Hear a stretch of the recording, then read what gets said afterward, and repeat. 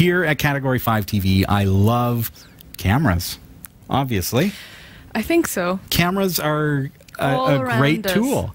And these days, cameras have evolved astronomically. I mean, we went from little action cams that shot very poor video, people using cell phones to shoot video, to now the DJI Osmo 4K action cam. Oh, boy. We've stepped outside of the paradigm of a video camera now. And you may have seen the DJI Osmo where you can put your phone on a 3-axis gimbal, and that's cool, yes. But I'm going to tell you, if I wanted to shoot video with my phone, then maybe that's the answer. It's like this, you know, you got a finger in the way. It just looks miserable. Plain and simple. You've got a lens that's this big. And then you got to go into your iCloud. I was going to say, when you're deleting stuff off your hard drive, that reminds me of my iCloud every day. Oh, yeah? Similar kind of scenario? Yeah. Should I delete this fond memory to get this fond memory? Yeah. Well, I'm not one to like video that's shot with a cell phone or pictures that are taken on a cell phone. No. So this is the next evolution in the DJI Osmo series, and it includes DJI's 4K action camera. And this is, you know, similar camera to what you would see on their drones and similar kind of gimbal system. Should we fire it up and actually take a look? Yeah. First of all, okay, switch. Ooh. What? More switch, more switch. Now it's kind of flimsy and feels kind of like it's like a disco ball. Like, yeah, it just spins and spins, right? Wow. Let's fire it up and see what happens. I want to take this skiing. Oh.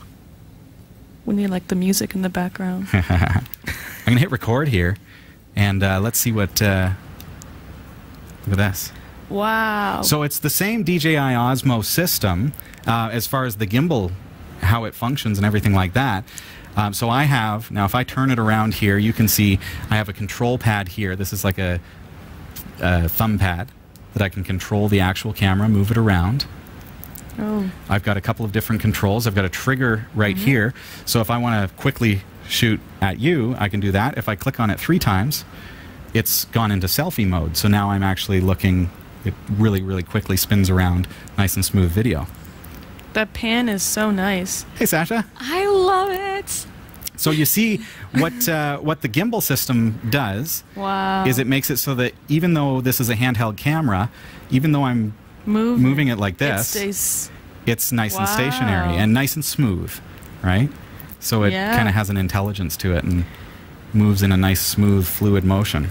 It also looks amazing. It feels like it's like a futuristic robot. Yeah. And it's like making the video camera seem so obsolete now. Totally different paradigm, eh? It's different. I'm recording here to a micro SD card from Kingston, and it just records directly, and there you have it. Wow. A couple of specifications. Let's talk about the camera itself, shall we? Yes. Okay, so the camera, as I said, it's a 4K action cam. The camera itself shoots at either 24 or 25p, so it's cinematic mode, looks absolutely incredible, and you get some really nice smooth video there. Look at that. Like, you can see how much I'm moving it around here. And doesn't it also have Wi-Fi for monitoring? It does have Wi-Fi, so you can actually fire up your app on your phone. So DJI Go has this app.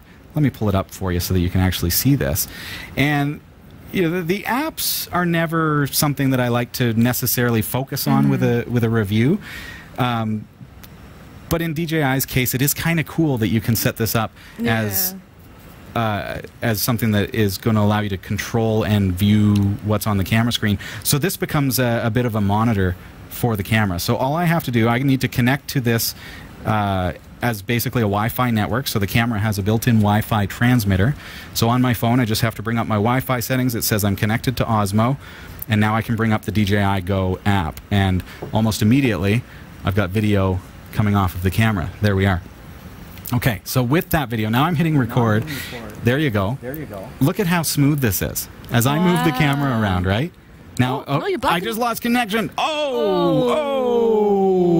No, I didn't. It just brought up my Wi-Fi settings for some reason. Let's try again. All right, here we go. It kind of felt like I lost connection there, but it was actually just my phone. There you go. Okay, so it's a little bit choppy. You can see that, but it is just a monitor. The video itself, here you are. It's not choppy. It looks good. There you go, and I'm moving the camera around all over the place. What I like is that you can get these nice smooth videos even though, you know, my hand is shaky, right? I've been drinking a lot of coffee today. And I don't have any milk in my coffee, so it's just sugar. So there you have it. Specifications-wise, it shoots up to 120 frames a second at in 1080p mode. Wow. So you've got a really nice slow motion, but you can also shoot the 4K, as I mentioned, at up to 25 frames a second. So it's not slow motion at 4K, but it's nice crystal clear video, and that gimbal system really gives you a nice smooth video. And I'm still connected here. You can go, apparently you can take this up to about 85 feet from the transmitter. And that's crazy. Well, you figure, like, say you were in the field with me. Yeah. You could hold this. Yep. I could be walking around with the camera doing run and gun. Yeah. And you can see what's going on and control the shots from here. So I can actually do some controls with my finger here on the screen. And I'm not overly familiar with the entire controls, but there are controls here that I can work with the screen itself, and that's the DJI Go app. But from here, I've got full control over the camera entirely. The gimbal, of course, is built in. Everything is built in. It supports time-lapse video and does some super smooth panoramas.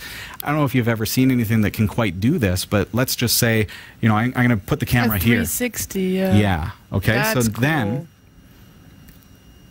So if I go off a ski jump and I do a 360, the camera will follow me?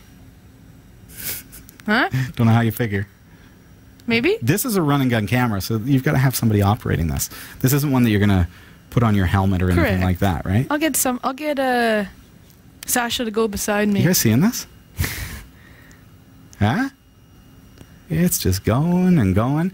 Now there is a stop. If I speed it up here, you'll see it only goes to there. So that was, what, about 3 rotations? Yeah. I'd say, somewhere around there. The smartphone holder, there is a smartphone holder that will place your phone right here, which is pretty cool. Yeah. The photo burst, you can do 7 shots per photo burst. You know what? That's pretty cool because you can take pictures like that. That's so if you're doing some action cam shots. That's the only way I ever get a good shot is if it's the photo burst. I do the burst and then I'm just like, okay, that one. Not those ones. Delete. So that's the DJI Osmo, and that's the 4K camera built into the gimbal. What do you guys think of that? You can pick one up at cat5.tv/Osmo, and that's spelled OSMO. There you go. Wow, it's probably the coolest camera I've ever seen. Any questions about that one? I do like the anything in the news. It's a different feel to it than using any kind of other action camera that I've ever used. It's different. And the you fact can't mount it to anything, like. And the fact that it's just one hand use, it keeps a whole other hand free. When I used to hold the camera, I'd have my hand here, and you know. Well, and with the gimbal system, you don't have to worry about holding it perfectly smooth either. No. It does have a tripod mount on the side here, but it's a little bit strange because it's on the side. 90 degrees. Yeah, so if you put it on a tripod, the camera's going to be looking the wrong way. So I'm not too sure on that one, but that's the whole 360. Yeah. Yeah, but that does allow us to have some expandability as long as your tripod has a vertical mode. All right, well, check it out. It's cat5.tv/Osmo, and you'll be able to check out that camera and find out more about it. Now, this is the first of a 2-part series on action cams, and we're going to be comparing all of our action cams together. Tonight was the first one, and we've got a showdown coming next week on episode 481. And on that episode, we're going to be comparing the quality of several 4K action cams, so you don't want to miss out on that, especially if it's on your Christmas list or you're planning on picking one up for somebody. You want to make sure you check that out and find out what one's going to be the best for your use case.